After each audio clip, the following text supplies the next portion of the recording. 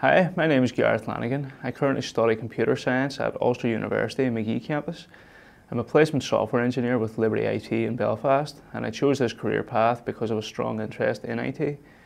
My day-to-day activities include identifying problems, doing some analysis and design, writing code and testing it to ensure that it works, so I get the experience of the entire software lifecycle.